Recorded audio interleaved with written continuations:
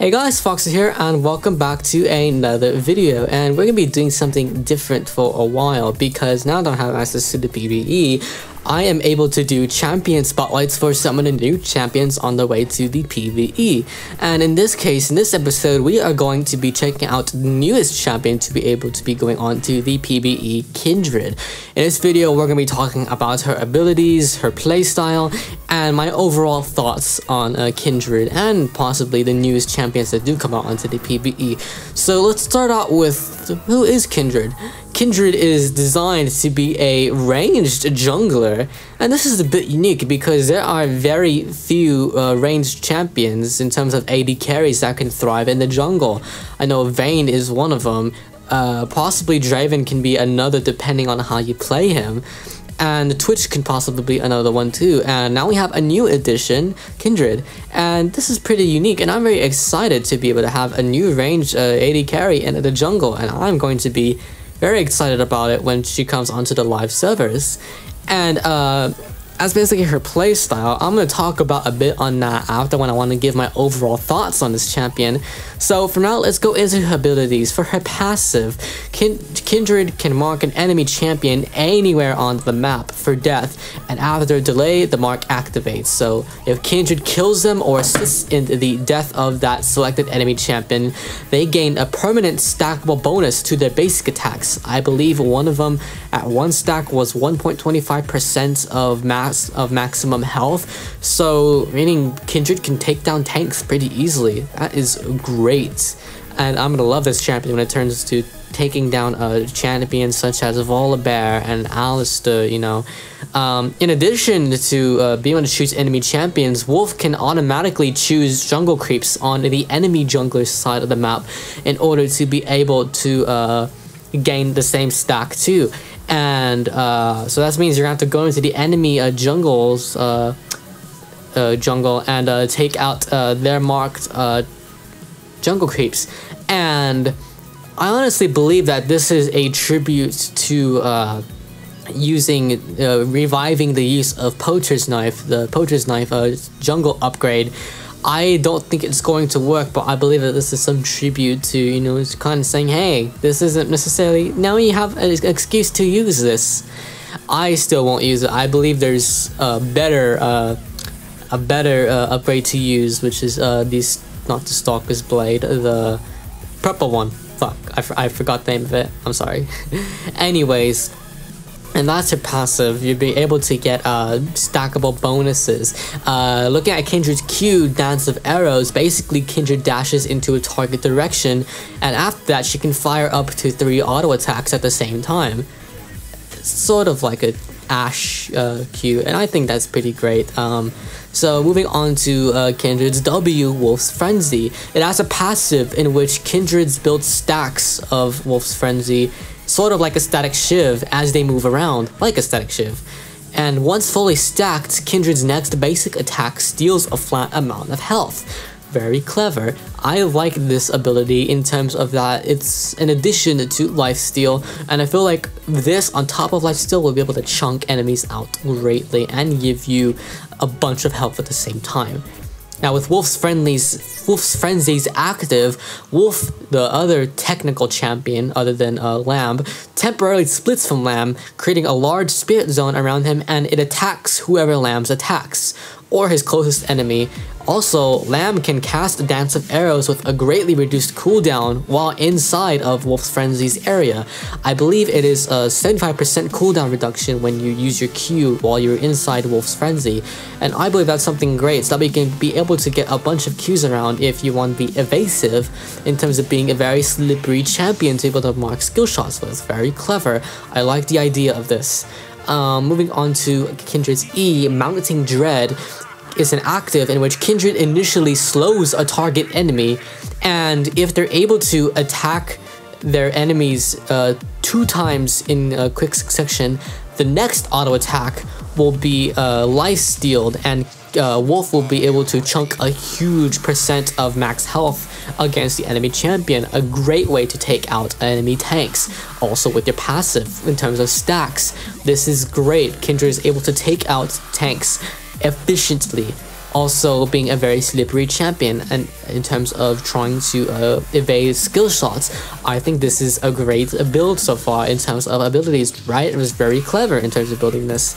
And moving on to Lamb's ultimate, Lamb's Respite. In her ult, it's sort of a mixture of a Bard and a Janna ult, in which case Kindred creates a large but temporary zone beneath her or a target ally. And while active, Lamb's Respite prevents all units within its boundaries from dropping below critical levels of health, which I believe it's below 10%. And after a little bit, Lamb will be able to heal everyone inside that. This applies to all yourself and all allies, but also enemy champions. So if enemy champions are inside the area, they will also not be able to fall below critical levels, and they'll get healed too. But there's some pros and cons to this, which I'd have to think about in order to be able to name them. I believe this ult it's a bit controversial to me, because it's like, Kindred's designed to be a jungler, a hunter jungler, you know, and Sim's not like an assassin, but, you know, able to quickly get in and be able to be very slippery to be able to land skill shots on. You know, get in, do your business, and then get out. But this kind of doesn't really follow the same kind of pattern that a hunter would have, you know. It's kind of like a support kind of ult, you know. I mean, I can see it being used in a team fight, and it's great for bringing utility to the team fight, but I don't think it follows the same kind of pattern that a hunter like Kindred should really have. Although I'm not complaining, it's a great ult. I would love to have this. So yeah, we've gone over her abilities. Let's go over her playstyle. As we said, she is a ranged AD carry that thrives in the jungle.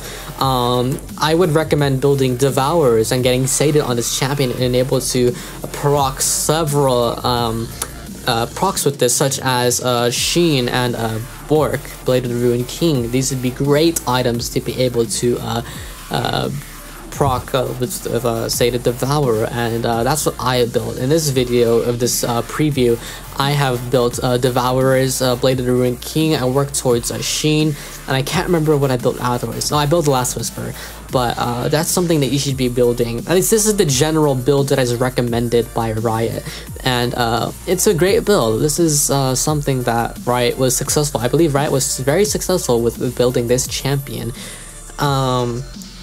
So I want to give my overall thoughts about this champion, because I have a large rant about this. Kindred is a great champion. I'm definitely going to buy her when she does come onto the live servers. I'm going to be saving up my IP, possibly getting the skin that comes with her, Shadowfire. Kindred it looks pretty badass. It's kind of like a Sandstorm Echo, except in the same color scheme. But yeah, I'm definitely going to buy her when she does come into the live servers.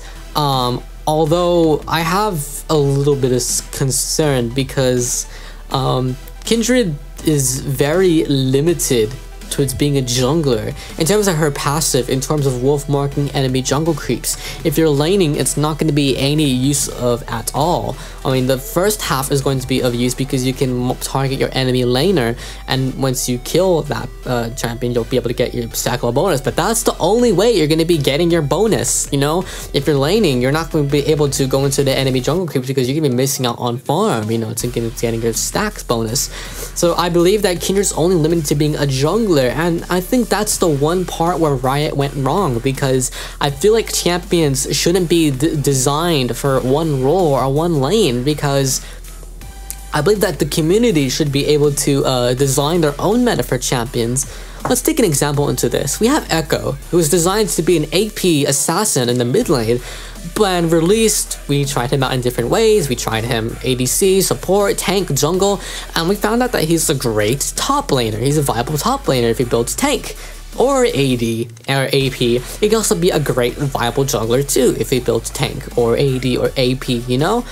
We as a community designed Echo to be built into different ways instead of just being an AP assassin in the mid lane. Oh, I don't know who the hell plays him as an assassin. I see him as an AP fighter. But what I'm trying to get at is that Riot should really be designing their champions like very limited to one role. I honestly can't see Kindred being played in different roles. I mean, I can see her being played in different roles such as top lane, but I don't see the viability because you're missing out on almost half of your passive. And also, she works best if as a ranged AD carry with attack speed if you get Sated Devourer, you know? It's just the way that she's designed. I can't see her being built in any way except ADC. I can see her being built as an ADC, but I feel like she'd have a little bit more utility when it comes to abilities if she's going to be an ADC. You know, someone like Varus, who has his damaging Q, a slowing area of effects W, and or is that his E? I can't remember. And then he has ult, which is a root, you know? So that's why Varus is a great ADC, because he has the benefits of building full AD as a ranged champion, but also brings utility. With Kindred, she can be an ADC, but she has a lot of damaging abilities, which pretty much almost take place of her auto attacks. And I think that's where Riot went wrong with this, because I feel like that she's just really limited to the jungle. And I'm really sad by this, because I feel like that she could have so much potential in anywhere. You know, I feel like that if Kindred doesn't jungle, if she's laning, you know, like she doesn't have smite, I feel that she should be able to gain stacks of her passive depending on how many minions she last hits. I feel like that would be a great way to build bonus stacks, you know, in addition to killing champions too. But as of now, she's pretty much limited to being a jungler, you know. But I don't get me wrong, I do believe that she still can be built into many different ways. It's just up to us as a community to be able to just experiment with her, go on the PBE and just try different builds, whether it's full AD, full AP, full tank, full attack speed, you know, in top lane, jungle, mid lane, bot lane, you know. We just have to just experiment ourselves and just build something. And that's why over the course of this next month, I'm going to be making a documentary series of playing Kindred in different lanes. I actually have a video out that's going to be put out right now, which is the video you're watching actually, which is the general build for Kindred. And after that, I'm going to be building full AD, full AP, top lane, mid lane, blah blah blah, and all that stuff. I'm going to be building her in so many different ways, and it's just going to be an experiment, you know, try to see where she's best viable at. So that's what I'm going to be doing over the past several months. So if you really want to see how viable she can be in terms of building other things, stick around. I'll be sure to keep those ready for you guys. Anyways, I believe that's all I really have for now. So if you want to see some more Kindred gameplays, make sure you subscribe to the channel. Just stick around. And if you want some more news about Kindred, stay on this channel too. And also check out the League of Legends website. And you know, that stuff. So anyways, that's all the time I have right now. So if you like this video at all, be sure to leave a like down below. If you haven't subscribed to my channel, and make sure to subscribe for more League of Legends videos, and I'll be ready to see you in the next video whenever that may be. So stay foxy guys, and toodles.